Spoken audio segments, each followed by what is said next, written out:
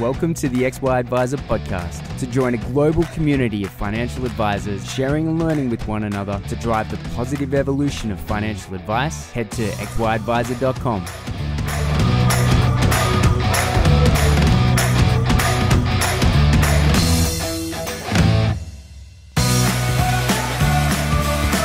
This podcast is brought to you in partnership with Hub24. Hub24 make a difference in the lives of advisors by connecting you to innovative solutions that create opportunities with market-leading managed portfolios and customer service excellence. Want to know more? Visit hub24.com.au.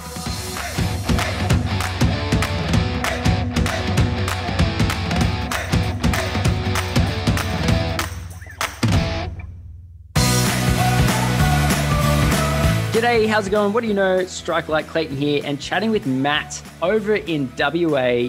Thank you for joining me, mate. Absolute delight, Clayton. Yeah, this is occasionally people give me the old runaround and make me chase them for 12 months. And in this case, it was definitely one of those experiences. We got chatting a year ago and you were entering into this new phase of your career and at a somewhat of an idea, and it's based off from our limited conversations. You're super interested in personal development, and that's kind of how you found your way into personal finance. And now you're focusing in on the cash flow advice. It's a super interesting story. How did you get into, I guess, personal development, then finance, and then cash flow? What's that story? Okay, in a nutshell. So I have been passionate about how to be the best version of myself ever since high school and those teenage years, and the teenage angst prompted that passion about how do I be the best version of myself. And then graduating, I discovered I graduated as an engineer, petroleum engineer, and not as a financial planner. And I discovered I'm earning money and I don't know how to use it. Nobody taught me how to use it. So that started part of the journey there. And I discovered when I was offshore, on oil rig in the Timor Sea, I met a bunch of miserable blokes who would tell me that they hated being there, wish they could quit, but couldn't afford to. So that even prompted me even further to learn about money, which actually led to me changing careers and going, well, actually, I don't like this engineering thing. Personal finance is my game. But that realization that, hey, I was never taught about how to make good decisions with my money stuck with me right from the very start. And so I completed my grad dip in financial planning and my CFP studies, and we were advising people to do stuff. And I discovered most people struggle to actually do what we tell them to do. And I recognize that's a mirror to me, is that there's lots of things in areas of my life which I struggle with. And so that's what got me really passionate about the behavioral science side of things that I weave in to the coaching. And so then looping it down to the money coaching from being a financial planner and a CFP for over 15 years is that, it makes me sad that there is less than 20% of the population that goes and engages, feels that they are able to and willing to engage a financial planner. And that stat hasn't changed in the 20 years that I've been in financial services. So I'm really passionate about helping the people who don't yet feel they're able and willing to act as a financial planner, hopefully grow those skills, be taught about money. And so cash flow coaching is one of the things I offer, but it's everything that a financial planner doesn't yet offer. In that sense is part of the money coaching that I do. So hopefully grow the profession so that more people get to afford to live a life that lights them up. Oh, I like that. Live a life that lights them up. That's good. I fully recognize that entire journey. I got super into personal development, maybe not directly out of high school. I was playing music for the first few years out of high school, but then when that collapsed underneath me, I didn't really know what I was doing. I was about 22 years old and I went to uni and I ended up studying accounting. But during that whole period, I sort of got into personal development, and money was a big part of that. And that sort of led into why I ended up doing financial planning. And then as my role as a financial planner, I'll never forget someone saying to me once, Clayton, thank you for organizing all these things for my future self, which was investments, superannuation, and insurance. And I'll never forget, they looked at me and said, but what can you do to help me today? And I was absolutely flabbergasted that I didn't have an answer to that question, seeing that I was a financial advisor. My job was to give advice around someone's finances.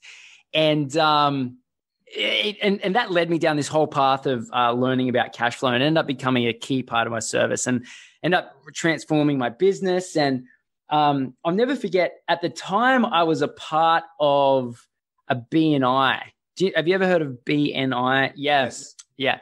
So it works really well for some people. For me, it didn't really work too well. But I'll never forget the concept that I came up with was there was a mortgage broker in my BNI group. And I thought, how many people come to see you that want to get a mortgage, but you have to say no to them because their finances weren't in tip-top shape. So literally, as a business model to you, it makes sense if a portion of those people who don't become clients go through a cash flow coaching regime with me, and then I can loop them back around to you, and then they're in a better position to take out the loan in the case of the mortgage broker. It is bizarre that such a small amount of people get financial advice, and out of that portion of people who get financial advice, not everyone's getting cash flow advice. And yet it's almost the top of the funnel into financial advice. I think it just opens who is available to getting advice around money, even though, technically you can't call it financial advice legally, but help with cash flow is a huge part of it. And so I fully resonate with everything you've just said in your journey for how you've arrived at where you've arrived. What would you say to your younger self who was getting into financial advice about cash flow?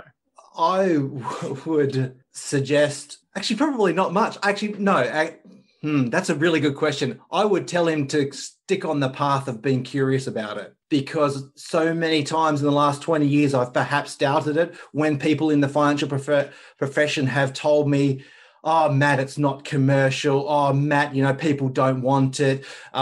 All these different resistances that people have thrown up to me. I guess I would say to my younger self, Matt, listen to your gut.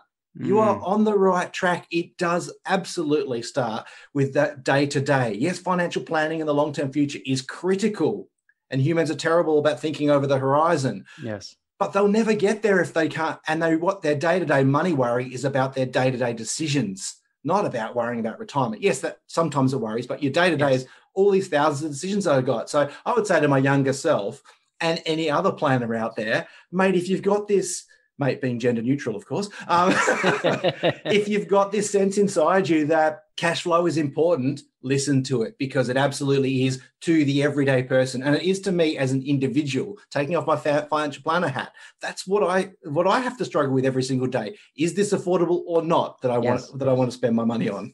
Yeah. If you go back potentially almost at this stage, a decade, Steve Crawford down in Victoria, he kind of was the first person to put his hand up. I'm not sure if you've come across his work, but he sort of put his hand up and said, actually, this is an important part of financial advice. I, strangely enough, sort of in my own independent way, came up with a way for myself to handle it off the back of that question of my client. What's been your journey? Like, have you learned from other financial planners, or how did you come up with your coaching structure, your framework? Like, does it lean on anything, or is it something that you've come up with yourself? Walk us through what it is. Yes, and it is definitely a mix of my entire life experience. But to be honest, the very first client is myself. So yes. The nexus for me is right back to earning my first dollars as a graduate engineer and not knowing how to make the best use of it. And not knowing if that opportunity that someone was inviting me out to, a festival, a concert, a trip away, how do I know if that's affordable or not? So the nexus actually starts there, and grabbing books at that point in time by Noel Whittaker and Paul Clitheroe, because yes, I am that old. Right? They were my first books that I read. Like The Golden Rules of Wealth by Noel Whittaker was probably the first finance book, along with The Richest Man in Babylon. And, The Richest Man in Babylon is my earliest trace to the Save 10% recommendation. That's the earliest I've been able to trace it back to in that book. But then I found Save 10%, Yeah, but is 10% enough? And what do I do with the other 90%? So that's where it started from. And so I was reading books like Paul Clifford from then on then, and then trying it on myself. And recognizing that our great-grandparents used compartmentalized accounts with envelopes, jam jars, and biscuit tins, and trying that compartmentalized approach with myself, which Scott Paper's now popularized and calling it bucketing. Yes. But it's been around for generations, Totally. the whole compartmentalization approach. And then really trying it on. And I know that other planners have come with their own approach, but really it has been trying to work out what works for me from a day-to-day money management. But then there was another really interesting thing I found, where my financial planning comes in, is observing what blew people's budgets and looking at many of the budgeting spreadsheets and budget planning tools that people are sent through, even the Money Smart website. I find that it's well-intentioned, but incomplete, those budgeting spreadsheets, because they don't prompt people to look over the horizon. And what are we really good as financial planners? Prompting people to look over the horizon at their longer term goals and the fact that, hey, that car will need to be replaced one day. Most budgeting spreadsheets don't have that on them. Yeah. So for me, it was kind of that journey was looking at, well, what's the tools that people are given and that I was trying myself and realizing they're incomplete, they're not working. And then blending financial planning, which is the part that we're good at, which is over the horizon, but not the day-to-day, melding them together and coming up with what I would call a plan of what's affordable, and then looking at the behavioral science and saying, well, how do I stick to that plan? Because in the heat of the moment, who whips out their spreadsheet?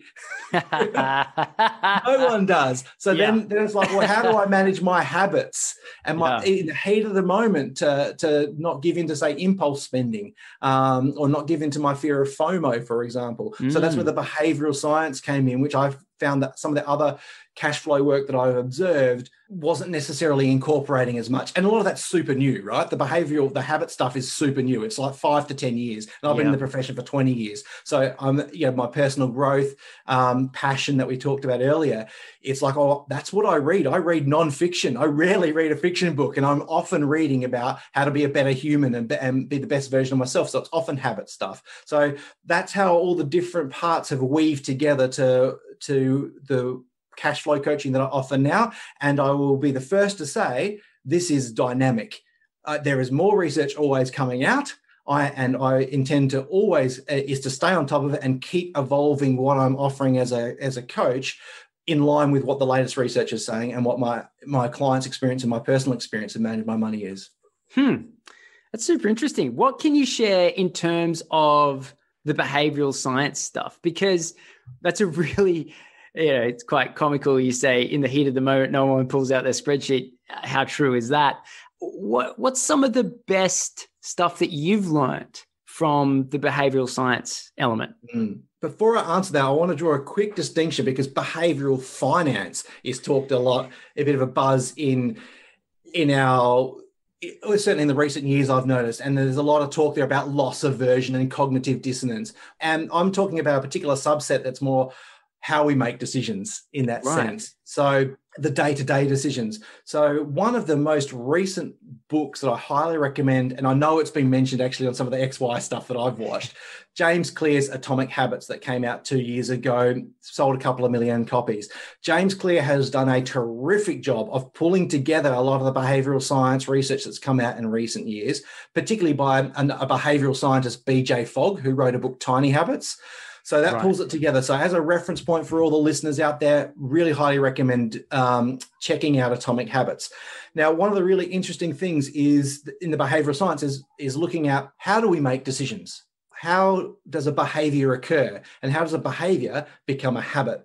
And James Clear talks about in his book, which builds on Charles Duhigg's habits work earlier, and he talks about the habit loop as being cue, craving, response, and reward. So the cue is the prompt or the trigger that starts something off. If there's no cue, prompt, or trigger, the behavior won't occur. Now, if that cue is something that we're familiar with, our brains will have a craving, a dopamine hit will kick off, and we'll start to crave a particular result that cue reminds us of. In the habit loop, response is the actual behavior you perform. And then if the behavior creates a reward. And so that's another dopamine trigger in the brain and other chemicals as well that reinforces that was a good thing to do as a behavior and reminds us that cue will create that pleasurable response. And then, so the next time we see the cue, we might do it again. So, and a behavior repeated becomes a habit in that sense, both healthy and unhealthy habits. So for me, that is a great succinct summary for me of some of the great stuff that I've read in behavioral science of how a behavior performs. So if we think about applying that to our daily money decisions, yeah, and you're going to get me off. If you want to get me off my soapbox, here I go. So think about so when we think of a cue, a prompt or a trigger. In 2007, a marketing agency called, I think, Yalkovich said that estimated at that point in time, we are exposed to over 15,000 marketing messages a day. Now, that was before social media advertising had taken off. So now it's estimated to be double that at least. So that's just the external cues that we get to spend money. Then there's the internal cues of feeling sad or lonely or bored or depressed or something like that. And marketers are absolutely adept at needling our weak spots to make us crave something. And it's not just the bright, shiny object thing. It's the fact that we crave respect, admiration, we crave belonging. So it's all tempting. So there's abundant cues. They're extremely tempting. And money is really easy. If you think, and most people who have not been taught about money have got all their money sloshing around in a single bank account, that's their only reference point for if something's affordable or not. It's a terrible reference point, but it's their only reference point. So it's super easy to spend that money if it's all sloshing around in an account. And worse, we've had credit cards and personal loans for years. And now we've got buy now, pay later. So it's super easy to perform the response of just spending on a whim. Yes. Unplanned. And it's pleasurable. We all know it. We get a buzz when we have something new, or we get the oohs and the ahs about that. Oh, look, check out that awesome microphone I can see on the Zoom here. Oh, tell me what that is, Clay. Oh, I love that. And so you probably just got a dopamine hit even there. Oh, yes. Yeah, right. So, and that's it. So, bang, the loop goes around. So from a behavioral science perspective, I have found that, and that's a recent, summary come together. I found that a really beautiful summary that I lean on quite a bit in informing it. Now, how do we apply? Do you want me to stop here because I could go on forever? Mate, this is great. I'm learning heaps. Yeah. So BJ Fogg talks about the Stanford professor. He talks and his book was Tiny Habits, just to draw the distinction. Yeah, he talked about in a recent email newsletter, how do all habits form? They start tiny, they find a really neat place in our routine, and they're reinforced by our emotions. So that's the science there. So both BJ Fogg and James Clear talk about, well, if you want to form a good habit or break an old habit, is redesign your environment. So that sort of applies if you think of cue, craving, response, and reward as being on a quadrant graph, cue and response are on one axis, and they're environmental things. So I look at, well, how do we redesign our environment in order to reinforce the positive behavior and break the old habits of overspending? And then craving and reward are often emotional things. So we need to harness our emotions. So that's kind of words that I used, which are very similar to the words that both BJ Fogg and James Clear use. So if we want to look at the behavioral science and how do we help people make better daily decisions with their money when they are, I say it's like a buffet. I have never, Clay, been to a buffet and not overeaten. Right? Yeah. Right? Never been to a buffet and not overeaten because there's lots of food. I know I love it. And it's super easy to pile all that food onto my plate and into my mouth. And then I've got elastic pants on or under the right? Yeah. Now, I think that we are every day immersed in a spending buffet. There is abundant temptation and easy credit. And so our prehistoric brains are not wired for good decision-making. Our prehistoric brains are wired to indulge in the feast in front of us rather than to think over the horizon. So we are navigating an environment, a modern environment of abundant temptation and easy money with a prehistoric brain. So that's where the behavioral science is really, really important to think about, well, how do we redesign our environment to make it easy to do the good things? And how do we harness our emotions to reinforce those behaviors? So that's the science underneath. That's super interesting. How I've developed the cash flow coaching that I do. That's super interesting, especially the concept of every day is a spending buffet. Oh my God, that's so true. I'm so susceptible to advertising that I haven't watched TV in a decade. Like it takes so much of my mental capacity, and let's face it, that's not huge. And I don't want to fill that up with advertising, right? So I like when you mentioned that there's 1,500 marketing messages a day. I don't read the newspaper. I don't watch TV, which frustrates the hell out of my friends because I never know what's happening in the world. But and then if I go on the internet on both my phone and my PC, I have an ad blocker. I do whatever I can to avoid ads because it wanes on me. Like even if it only takes like 5% of my daily ability to ignore advertising, I just don't want to even spend that 5%. And because I know that I'm going to create an environment for myself to spend money on stuff that doesn't interest me. Absolutely. When you were talking about like developing behaviors, like I've basically built my world to protect myself from advertising purely because I know I'm susceptible to it. I think calling it the world is a daily spending buffet is probably the best articulation of that concept that I could imagine. Thank you. Yeah, it's well done. And I'll jump in and reinforce something there for you for everyone listening. So I mentioned that James Clear and BJ Fogg talk about designing your environment is one of the fundamental principles in developing good habits. So what you've done is redesigned your environment. And cue, prompt or trigger, whatever word you use, BJ Fogg calls it a prompt, is the first step in any behavior starting. So by redesigning your environment to remove cues, you don't have to worry about the craving, the response, or the reward. So that is the fundamental step. So we can't remove all of them, and that's the pragmatic part of it here. But as much as you can, do the things that Clay just talked about. Yeah, that's super interesting. I was probably just, I'm not smart enough to have come up with the theory behind it, but I was like, I guess I got to a certain point where I was just felt so exhausted, and I thought, how can I reduce exhaustion at the end of a day? And over time, just removing advertising ended up being it. Even if it's just a little bit, it really does help. So for everything you've just spoken about, it is very clear on why you've decided to specialize in this field. It obviously interests you from an academic point of view, a personal point of view. It obviously leans into the decades of experience you have in the personal finance field. What was going on in the industry from a regulatory point of view, from a cost point of view, from an upheaval top-down point of view? Did that play a role in your decision to take a sidestep into the world of unlicensed, non-financial advice, financial coaching? Absolutely. Yeah. With some context, it's not the first time I've had a crack at this. Okay, fair enough. So super ambitious, take on the world 20-something, changed careers from engineering, got into this and went, what? Why wasn't I told this when I was an engineer? Super passionate, evangelizing, had a crack at it before I knew what the hell I was doing, and never had any business mentors or exposure in my life.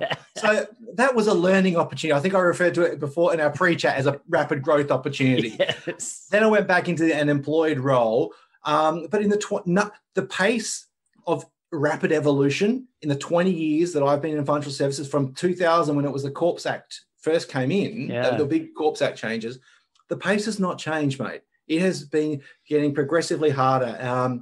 And one of the things that broke my heart is I felt that in the environment I was in, I could no longer deliver the customer experience that I wanted to be able to do with. And one of the reasons for that was all the regulatory time. Yeah. The complying with regulations was meaning I couldn't deliver advice in the time frame that I wanted to, in the manner I wanted to meet their expectation. Yeah. So I didn't want to toss the baby out with the bathwater because I'm still so super passionate about the education as I hope is coming across. Yes. And I thought, well, I'm going to give this money coaching a crack and see if I can make a difference with that knowledge and that passion there still. In that sense, I love financial planning still. I would still be a licensed advisor. If it made sense. And do this if I could find a way to make it make sense. Yep. And allow me to be the best version of me. Yeah. No, this is what whenever I get the opportunity to speak to someone that's influential within the industry, I give them a very basic scenario. And you're a perfect example of that scenario. And you're not the only one I know, and it's a growing, what I tell them, a parallel profession. This is a natural market response to the level of changes and oversight that they want to push on the industry. And so when I get to this juncture, I should say, I always like to say, do I, along with 99% of advisors, agree that advice needs to improve and we need to get to a better outcome for clients more reliably across the board? Without a doubt. Absolutely. Are there changes that need to occur in order to achieve that? 100% yes. The problem is every single political party, every single one of them, sees financial services as a plaything to muck around with. I was just reading today about the shadow treasurer who presented at the AFA conference, being very clear that he wanted to remove insurance commissions. Now, what does that mean? It means that when FIFO came in, that was a real watershed moment, and one that I thought they got it right, because what they said was anything from today, 1st of July 2013, any super product or investment product that's issued at this stage moving forward will not have a commission attached to it.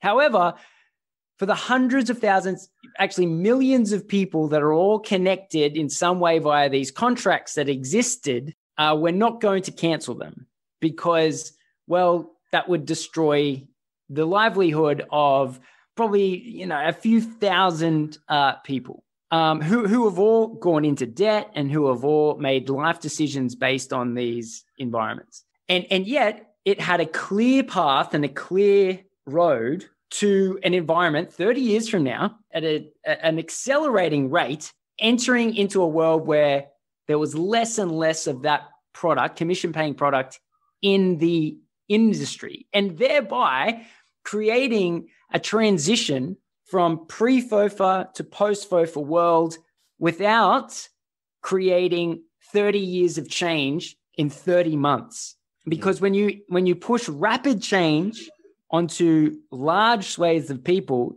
you end up in a horrible, horrible mess. And the suicides are there to make that point. And I say that very much unfortunately. In fact, absolutely. I just got off the phone to someone, and we were talking exactly about this. He was mates actually with an advisor that has passed away by suicide over the last 12 months. And so it's beyond heartbreaking. And the reality is, if the industry pushes for more change in this short amount of time, because we still haven't caught up to the reversal of that FOFA outcome and FACIA. And now the next political guy on the scene wants to make a name for himself as the shadow treasurer and says, oh, we're just going to pull this out as well. And I go, okay, again, like a lot of people, we all want this ideal environment where, commissions and conflicts and everything don't exist in a world where the word advice is used. I get it. I understand.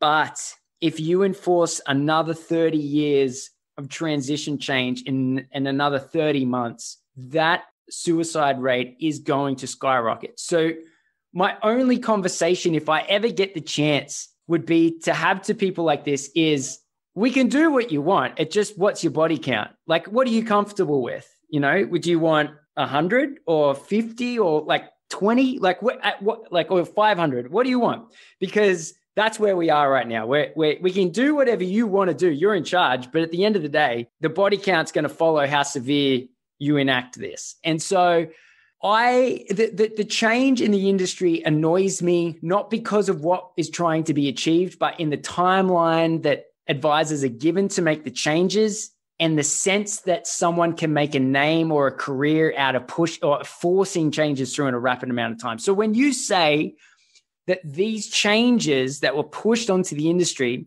forced your hand to do what you want to do and to provide advice, or not advice, to provide coaching in what's legally allowed outside of that licensed environment, then it makes perfect sense to me. And I see a growing number of people doing it.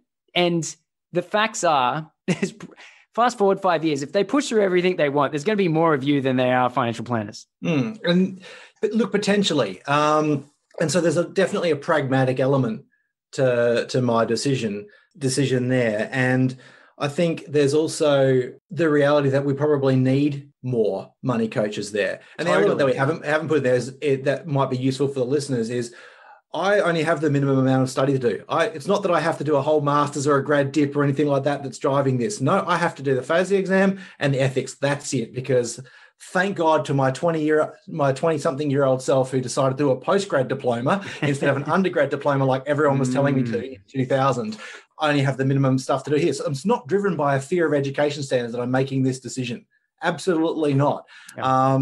But I do really think that it would be great if doing this kind of education was easier. Like one of the frustrations, actually, I don't know if I'm going off a bit of a tangent now as well, Clayton, but one of the frustrations is that I can't get, when you're a money coach and you're not licensed, technically speaking, you can't do one-on-one investment education or talk about superannuation. But there's plenty of people like, prominent celebrities who have got one-to-many online courses teaching education and get rich quick. So You can do one-to-many investment education, but you can't do one-on-one stuff. So one-on-one, you're pretty much limited to it. So I guess in a sense, we've ended up where we are from pragmatic reasons, and still the legislation is there. So I would love to see how we could work, licensed advisors and the ones like me who are choosing not to currently be licensed can work together to actually grow the profession in the environment we pragmatically find ourselves in. We can't change the environment. We just have to we can try to influence the environment, but we've got to make some day-to-day pragmatic decisions about how we navigate that environment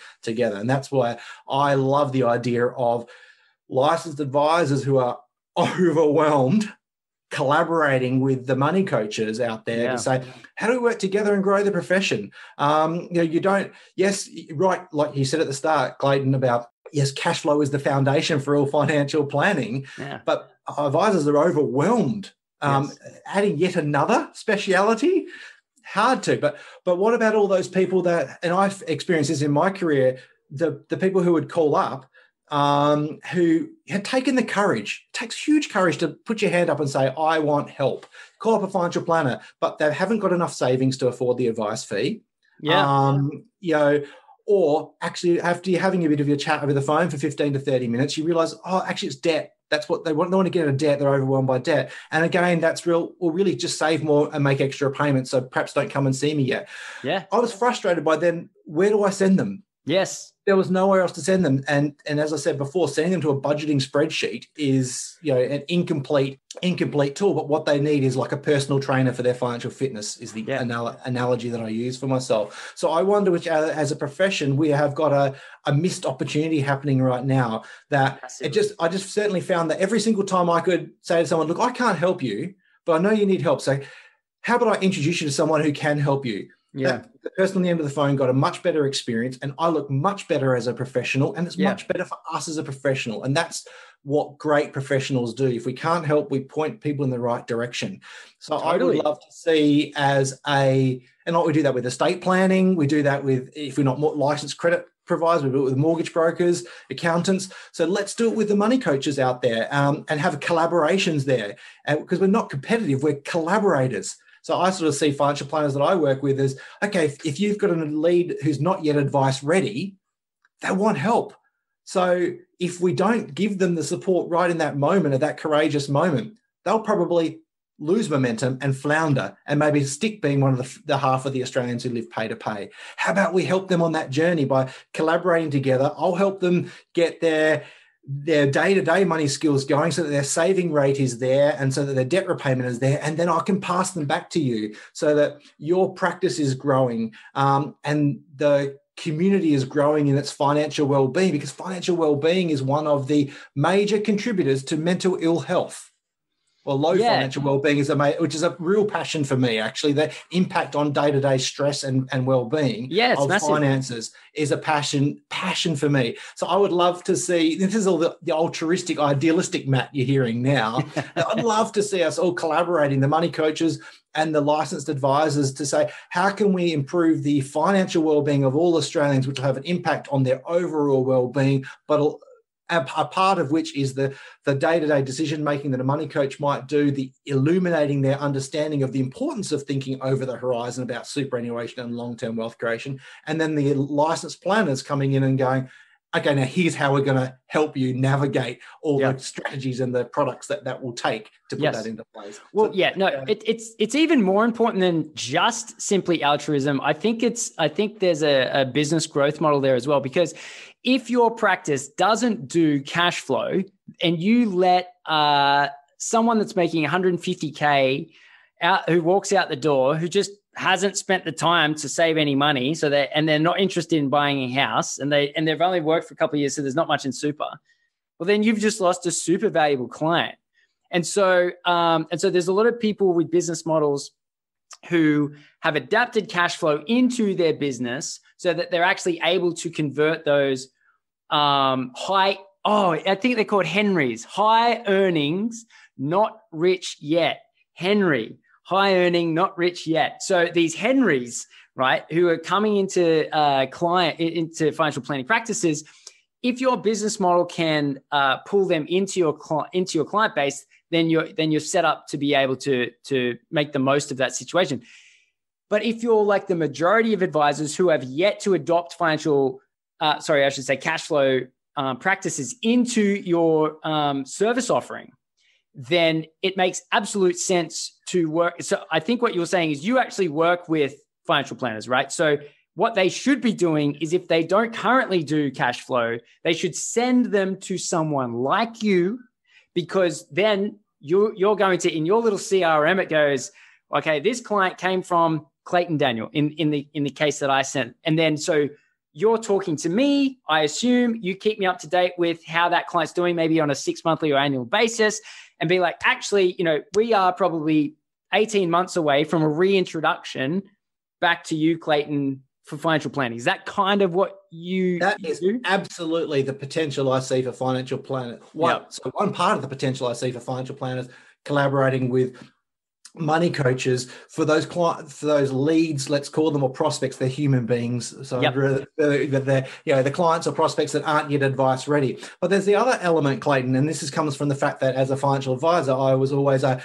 goal-based financial planner. And I imagine that for those who are in some way goal-informed, or even got true goals-based, that Fraser Jack would call it, most of the time that people came in order to achieve their goals, the extra investment or superannuation contribution that was required usually required them, it was more than what their current saving capacity was. So I think as planners, many of the time, perhaps we would be saying to people, okay, here's the money that you need to invest in order to achieve those goals you've articulated. That will require you to reduce your spending. And that's where us as a profession many of us have stopped. We leave it up to the responsibility of the client to find some way to do that. And what I have realized in my own lived experience trying to manage my own money is, if you're immersed in a spending buffet, that's bloody tough. And it's almost, and I wonder whether the consumer expectation is like your experience of BNI that you described earlier. Perhaps the consumer expectation is, well, you're telling me to cut my $5,000. How? And so I think even for those people, those clients of ours who are engaged as clients but need to reduce their spending in order to achieve their over the horizon goals, there's the opportunity there to collaborate with a money coach at that point in time. If you don't want to have a cash flow service in your practice, and to be honest, trying to start a new service in your practice right now when you're already overwhelmed with the changes is very difficult. So the quick off the blocks thing is to collaborate with a money coach. It took me about 3 years. It took me about 3 years, I reckon, to get up and running. It's doable, but look, and I think more advisors should be doing it. But I think using someone like you makes sense, just from an ability to rapidly increase what it is that someone is going to get by calling you. In XY, right? So in XY, like our clients are the large financial institutions, right? And so I go into a meeting and we do a handful of things. And if they're asking for something, so they might say, we want to achieve X, Y, Z. If we don't do that, I'll just say, actually, the trade media or the associations, they probably would do this for you in a much more efficient and effective way than what we can. And so for me, I walk into, even a sales meeting with a very consultative frame of mind. It is, how do I help you solve your problem? Hopefully it's me. Hopefully your problem lines up with what I sell because I want to make money from your solution. If I can't, if for whatever reason my solution doesn't align with your problem, then I still want to help you solve your problem. It's just, it's going to be over here, not with me. And so I think having a mortgage broker, having an estate planner, having a wealth coach, or cash flow coach, I should say, all of these people make so much sense to have on the board of referrals. That, I mean, it makes a lot of sense to me. And I think probably because I did the 3 years hard work to properly introduce cash flow into my business. I'm sure probably you could do it quicker than that, but it did take me sort of a long time to get my head around properly, like how to fully integrate it. And so if someone's not willing to do that and they want to be able to help quicker, also lead to, the long-term lead, if you want to call it that, to circle back around, which ultimately, like, I feel is a very valid reason. Like I used to work with the mortgage broker, but it always surprised me that they didn't do it more often, right? I was like, with 5 people, if you turn 5 people away this week, technically, 18 months from now, 2 years from now, those 5 people would say, you'd be able to help them. So it doesn't make sense to let those people, those Henrys, especially high earning, not rich yet, people fall flat on the ground. I think we should definitely be doing something about it. Yeah, I agree. I think there's a huge potential, but I understand with all the change in the profession why it's been very difficult for people to get their head around it, totally. Which is why perhaps there's a now huge opportunity with people like me choosing to be money coaches. Let's collaborate with them. I think there's that step before having your own cash flow coaching service, which perhaps stop people doing it, but it just can start with a referral. It just starts as a loose referral thing. Yes.